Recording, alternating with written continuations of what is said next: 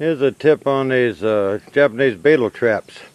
We noticed the last couple of days there's less of them going into the trap. I doubt very seriously if there's less of them around.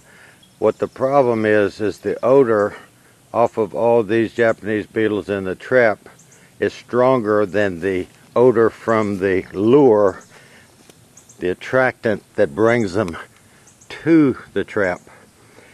So they're not smelling the attractant. It's being overpowered by the odor from this bag full of Japanese beetles. So you either need to put a new bag on them, or you can dump these out. If you dump them out, you need a container like this that's got a lid on it, sort of a large mouth jar.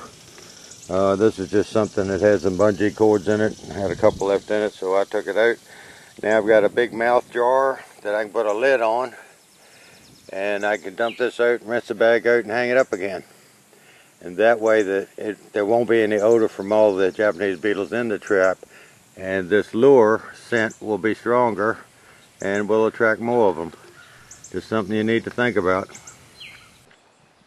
Well, we dumped out the beetles, cleaned out the bag, hung it back up here. You can see I've got a couple little old pins that used to hold door hinges together, just to weight it so it won't blow around in the wind. And this has been up about 10 minutes, and there's probably, I don't know, 10 Japanese beetles in it already. Now they smell the lure and not the odor of all their friends, most of which were dead in the bag.